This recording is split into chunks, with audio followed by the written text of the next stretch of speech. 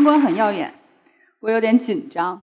先给大家鼓鼓劲儿，因为我接下来讲这听着不温馨，你们很可能会觉得，不一定是愤怒，很可能第一反应是吃惊。就是我接下来讲的内容，你们可能第一反应就是，哦，这个可以说吗？这个可以跟孩子讲吗？一会儿慢慢讲。然后 PPT 第一章，我保证是你们都不想看到的，我也没有挡住。就是有关儿童性教育，关于儿童预防性侵犯的教育呢，基本上是从07年开始越来越火。当时是台湾女作家林奕含完成了她的人生第一部自传体小说之后，小说成功上市，她选择了结束生命。我不知道大家有没有熟悉这一部分啊？可以去查。接下来就是红黄蓝，这个是比这个小说女作家自杀更扎痛我们家长的心的，因为她孩子小，我们会体会到更多的无助、无奈，会有一种惶恐、焦虑。再然后是18年夏天，我不知道大家有没有关注这个，朋友圈有没有看到，就是双胞胎姐妹参加夏令营，然后在郊区，北京郊区，然后被老师有一定的冒犯或者叫猥亵的行为。再过来就是前2周的事儿，对吧？我完全不想看到这样的新闻，但是这种新闻就一个一个的在翻，相信大家在朋友圈都看得到。所以说我自己是从2015年的时候开始进行家长的性教育培训，然后当时不是特别受欢迎，17年之后才火起来的。原因就是这样啊，大标题的新闻我们看到很多，但是更多没有时间、地点、没有具体人物名称的新闻是有这么多。我这边不是方便看，就是从16年我们看到公开报道的有400多起。17和18年都是300多起，更多糟糕的故事汇聚成了一个数据，但是这个数据我想告诉大家没有任何意义，因为我们谁都不希望自己的孩子成为那个0点几，对不对？那个事情发生在我们孩子身上就是100%。这张图片我是截自女童保护组织的公号，当时他们做了一个保守估计，他们认为现实中发生的性侵犯基本上是这样数字的7倍。但是作为一个经常做心理咨询工作的人，我认为可能17倍都不止。这个原因是什么呢？我自己工作了做咨询师可能已经将近有10年的时间，我接待过很多10几岁、20几岁、30几岁、40几岁、50多岁，我的来访中来50多岁的人也有。他们之中有很多人在成长过程中经历过性方面的创伤式的经历，但是没有一个人跟媒体去说过。没有一个。另一个方面，可能因为我也做儿童工作，我对儿童性侵犯这3个字的定义呢，其实要比媒体定义的更普遍一点。就是我并不认为只有到了跟孩子发生了，我们可以说2个字啊，插入式的性行为，才认为这是一个性犯罪。我不这么认为。按照我们业内的一个标准来说，成年人他将自己的性器官任何一个部位呈现在儿童面前，碰触了儿童的任何一个身体部位，它是成立的，这对于孩子来讲是创伤。反过来，儿童身体上的任何一个跟性相关的隐私部位，它也不应该成为被成人观赏或者玩弄或者任何利用式的行为，这2个都是成立的。这在我看来都是性的侵犯，都是不应该发生在孩子身上的事情。这个大家同意吧？我们放在自己孩子身上，你们希望自己的孩子被路边的人随便亲一下摸一下吗？或者随便他看到什么不应该看的成年人的一些性的信息吗？这些全部都是。还有一个很严重的问题，就是儿童的性伤害和性创伤，它不是一个大家想象的暴力行为。就是刚才主持人说的数据是有误的，不是1半是熟人作案，是93%。完全的陌生人只占7%。大家可能觉得我是不是太高估了？因为孩子身边有很多他们叫不出姓名的，但不是陌生人。比如说你们家楼下的小卖店的老板，你们觉得这对孩子来讲是陌生人吗？天天去他那儿买棒棒糖。比如说学校里的校工，孩子每天上下学的时候都会看到他们在修剪树枝啊，或者是打扫食堂啊，这对孩子来说不是陌生人的。这个都可以归到我们说的叫熟人作案，是这样子。后果就非常严重啦。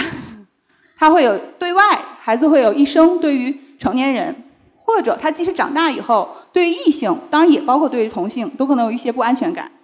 对内可能更严重，就是他们会体会到非常严重的一种自我的规则、自我的归咎，好像我做错了什么，好像我是残缺的，我是不好的，等等。我不想讲这些，我有点打击大家的气氛啊，就是每次做讲座做到这都好难听，不喜欢。但是我要替孩子们说的话就是，所有我在咨询室里遇到过的孩子们，他们经历的性的创伤式的经验，不是说一个坏人走过来帮把你打晕了这一种，他很多时候是在他完全还懵懂的时候，还不知道性是什么，更不知道性伤害是什么，性利用是什么的时候，它就发生了。比如说，大家可能想象不到的就是说，这个时代用糖果去骗孩子已经很少见了。现在很多小朋友不缺糖果的，很常见的手机呀、iPad 呀、好玩的游戏呀，说哎要不要来一起玩这样子的情况。还有一个可能你们更想不到的，你知道是什么吗？宠物，小白兔、小乌龟，这些很多的时候是那些坏人会跟孩子说：“你这只小兔子很好玩，叔叔家还有好多好多呢，你要不要一起看？”等等这些，这是儿童式的。而且儿童是在遭遇性创伤和性利用，我们说的是利用，就是被大人利用这个字。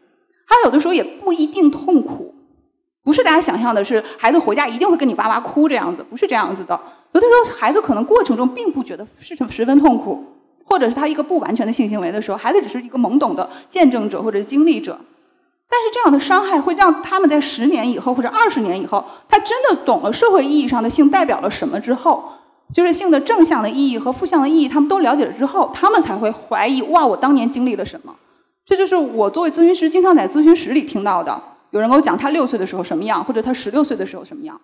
甚至有些孩子在过程中是作为爱来表达的，比如说有的小孩，这个一般是中学生比较多，男生女生都有，同性性行为和异性性行为都有，我这里不做区分。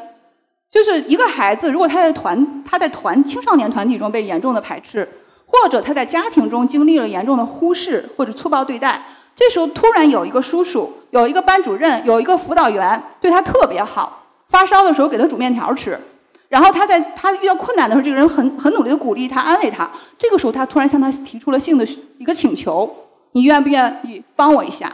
很多孩子是作为爱来付出的，但是他是被利用的。这就是我们说的，就是性创伤的，或者是特不愿意讲这些东西，就真难受，因为我自己也是个妈妈，就是所有这些可能超过大家的想象。我只是想说，每次我在咨询室里听这样的故事，我最后会听到一个对父母的指责，这个指责就是：亲爱的爸爸妈妈，你们当年为什么不多跟我们说点儿？我下楼，你们嘱咐我，楼下那小狗会咬人啊，躲着点儿。我走马路，妈妈会说你要看红绿灯，你要小心这个来往的交通，你不要受伤。那我在成长过程中可能遇到的这些挑战、这些诱惑、这些让我无所适从的事情，你们为什么全都不告诉我？所以我从15年开始做这样父母的演讲，做这样的活动，到17年拜媒体所赐，或者说这个词不合适啊，当然媒体都是好心，都是我们要严惩犯罪分子，就是说这样一个事实一点一点出现以后呢，所以听这样讲座的人越来越多。我就是很复杂，我又不想听到这样的新闻，我又希望父母们来关注。我希望20-30年后，我们的孩子不要再在咨询室里去对着心理咨询师说：“爸妈，你们当年为什么不告诉我？”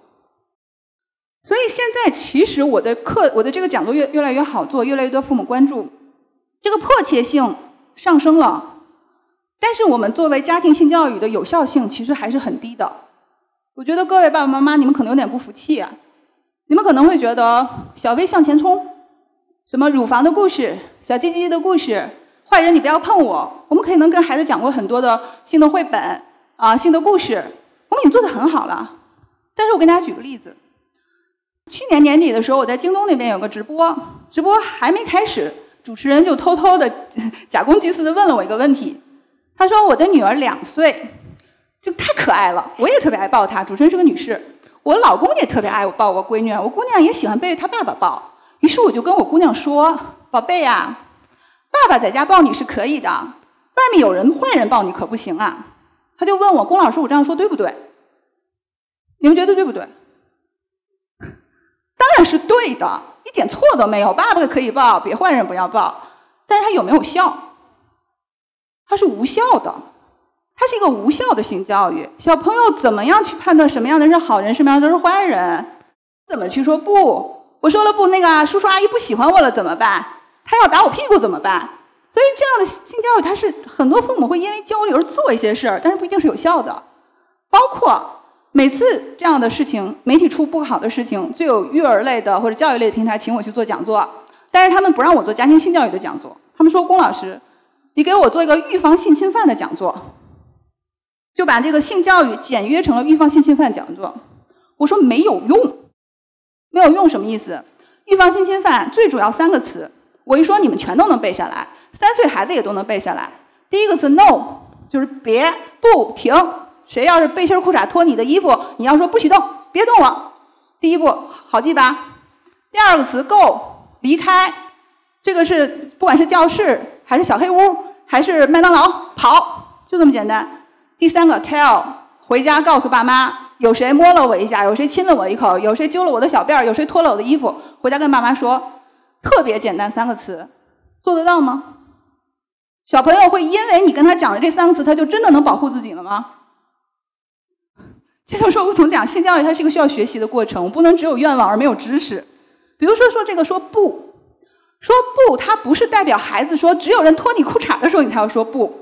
我们是要在生活中培养孩子，我是身体的主人，我任何不喜欢的身体接触我都可以说不。包括过年过节的时候，我们家来个讨厌的，我不说叔叔了，讨厌的大妈，我这样的中年妇女拿着片小柠檬，宝贝尝尝好吃，小孩一吃哇很酸啊。